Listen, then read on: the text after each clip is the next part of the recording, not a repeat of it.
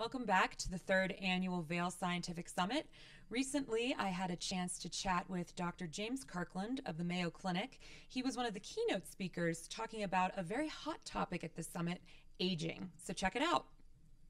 So Dr. Kirkland, you were the keynote speaker at the opening night festivities. Can you tell everybody a little bit about what you work on at the Mayo Clinic?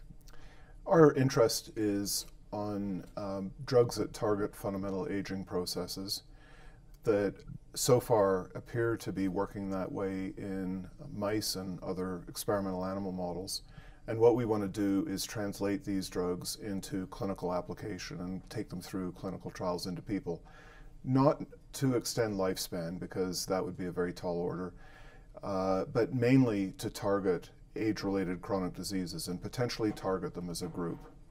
It appears that fundamental aging processes are upstream of these kinds of age-related diseases. Indeed, aging is the biggest risk factor for most of the chronic diseases that account for the bulk of morbidity, mortality, and health costs in the US, as well as what we call the geriatric syndrome. So that's things like difficulty walking, falling, muscle weakness, mild cognitive impairment, and other conditions, as well as what we call loss of resilience, which tends to occur in older people, such that older people have prolonged recovery if they've had surgery or if they've had pneumonia or a heart attack, or they may not even be able to do things like running a marathon as well as when they're younger, because that's an added stress, so that's a failure of resilience.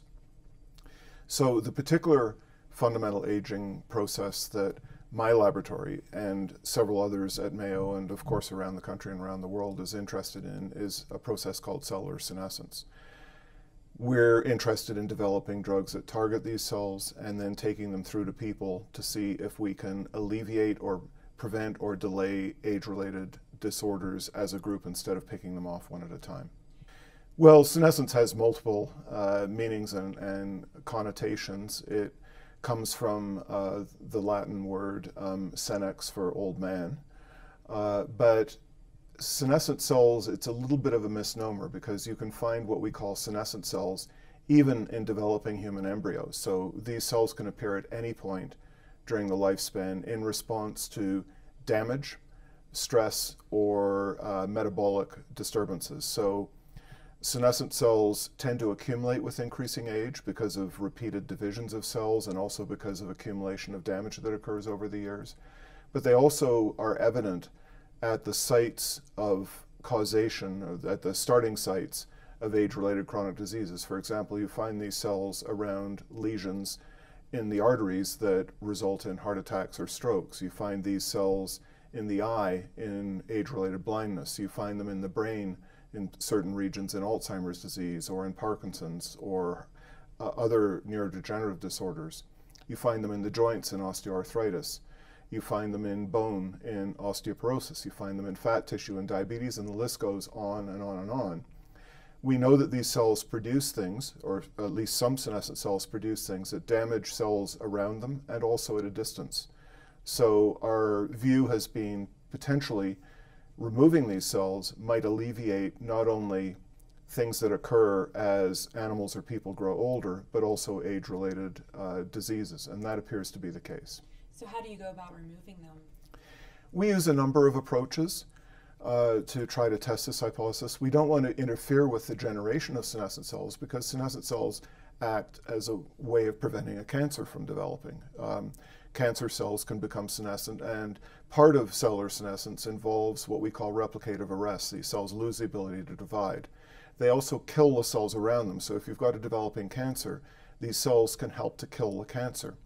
They are resistant to killing themselves because they have what we call pro-survival pathways that defend themselves against the noxious things that they produce.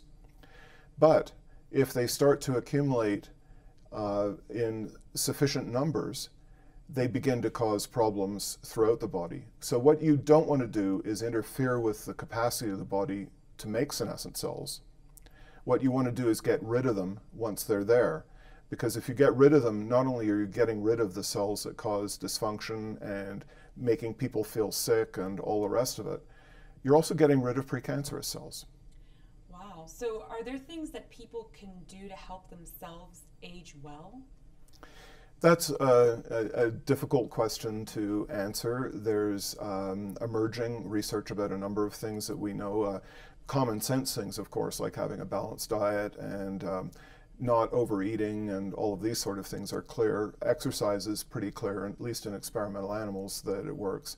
The problem with lifestyle modifications or interventions is that they're hard to get people to follow.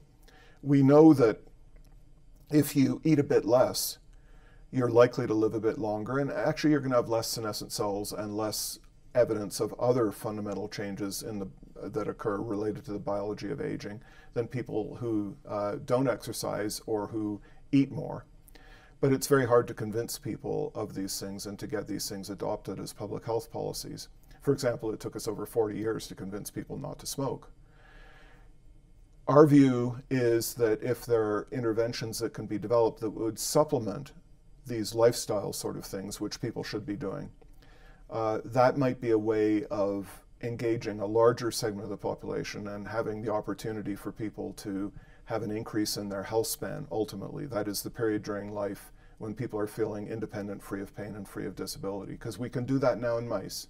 The question is, can we get that to people? Wow, so being a part of this whole symposium, what is something that you're going to take back with you to your work at the Mayo Clinic? Well, there are a lot of perspectives here. There are a lot of interesting areas that I know nothing about that I need to learn about. And so I've heard of those things. There are friends here that I work with, and it's nice to be updated on what their work is like and to see them and meet with them. And these kinds of meetings are always an opportunity to develop collaborations. So you can imagine that the basic biology of aging affects everything. So it's good to find people who are working in specific areas that might be impacted by the biology of aging that we can work with, where they've got expertise in that particular condition. We've got arguably some degree of expertise in understanding what aging is and how to target it.